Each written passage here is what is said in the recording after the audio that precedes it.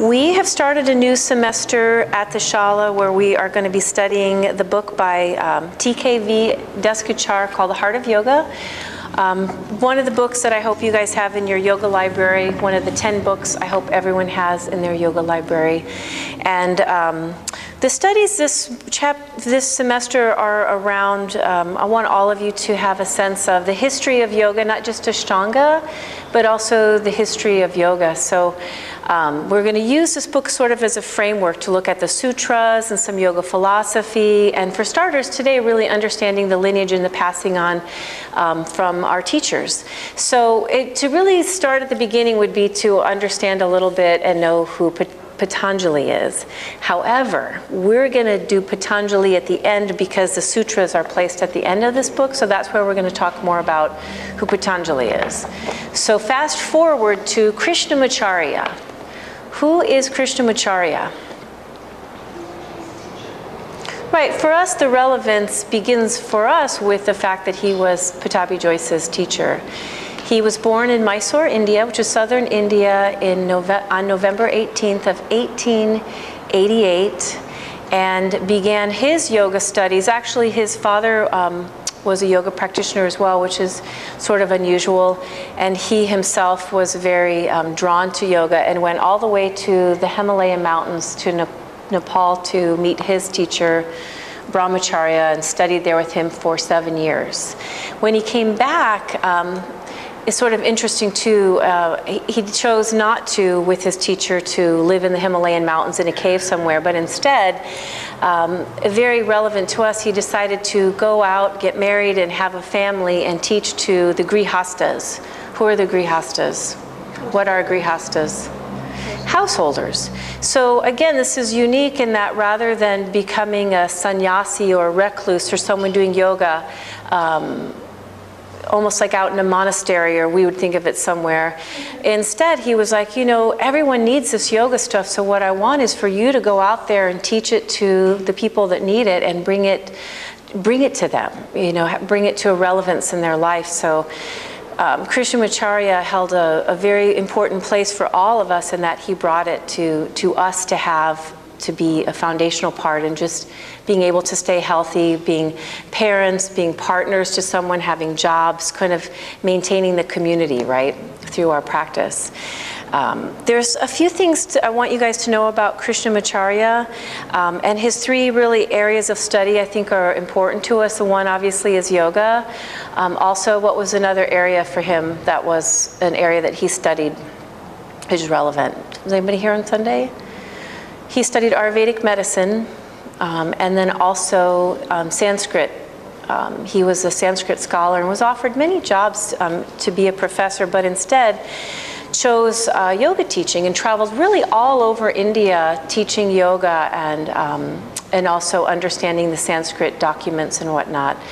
But the main thing I would like for all of you to be a takeaway from our teacher, Krishnamacharya, is that he really believed that yoga was medicine.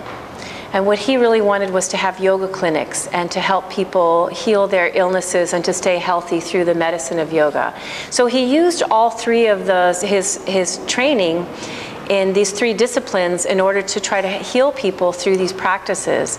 So when people would come to him for healing, he might give them particular yoga poses, he might give them some breath work, some pranayama, or he might give them a chant to do or something in order to help them, or some combination of these three things.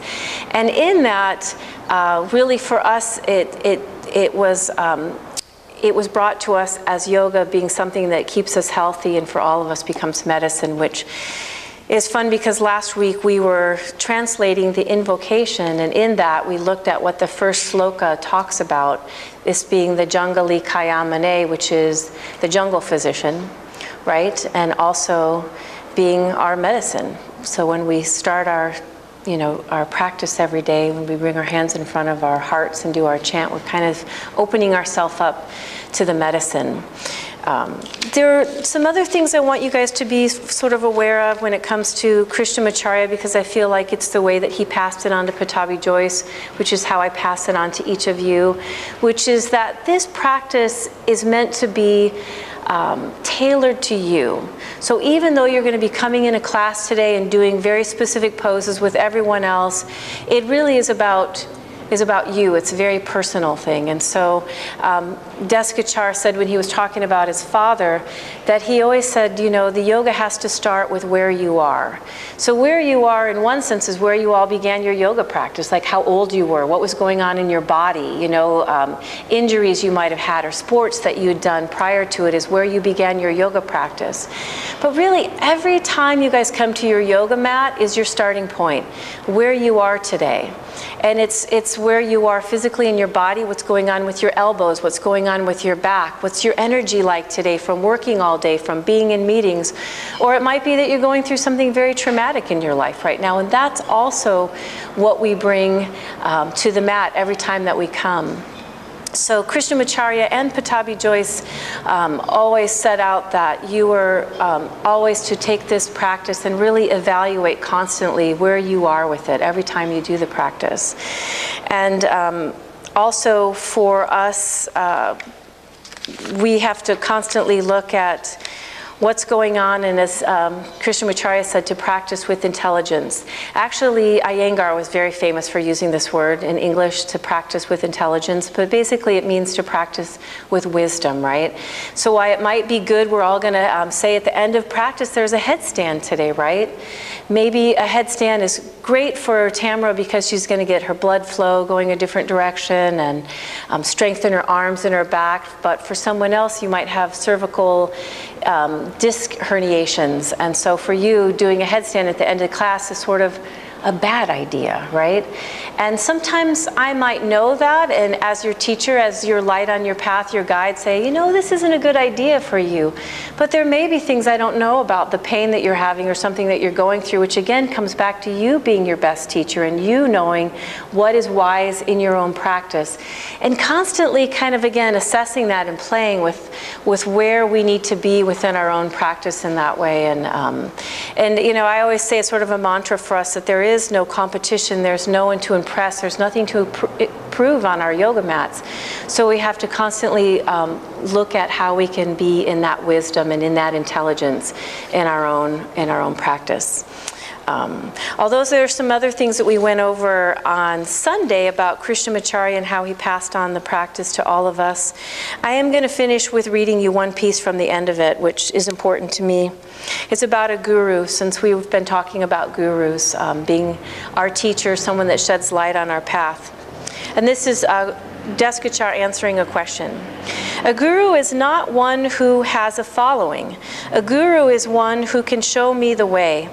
Suppose I'm in a forest and somehow I've lost my way. Then I'll ask a person, is this the way home? That person might say, yes, you go this way, and I say, thank you, and I go my way. That is my guru. This is an image in the world today that the guru has a following and his students follow him like Pied Piper. That is not good. The true guru shows you the way. You go on your way, and then you're on your own because you know your place and you are grateful. I can always thank my guru naturally and enjoy the relationship, but I do not have to follow him around because then I am not on my own path. Following the guru's destination is another way of losing yourself. The yoga concept of svadharma means your own dharma or your own way. If you try to do someone else's dharma, trouble happens. The guru helps you find your own dharma. So I love that so much because I feel like sometimes we're lucky enough to find a practice that we love and we find a teacher, and in this particular practice, finding a teacher just means it's going to be someone like myself or Tim Miller or Pattabhi Jois or whatever, who wind up being sort of a guide on your path and showing you the way home. But really, for each of you, this practice is your choice, is your dharma, and is your possibility for continuing to grow and for transformation. And that is a very personal thing, and very much a part of what a good teacher gets to just be sort of walking on the path next to you and pointing the way ahead of you sometimes in that. So I'm going to finish conference today with one of my favorite quotes by Annie Dillard. She said, "I cannot cause light. The most I can do is put myself in the path of its beam." The practice is our guru shedding light on our path. May its wisdom and medicine always be transformative. Namaste.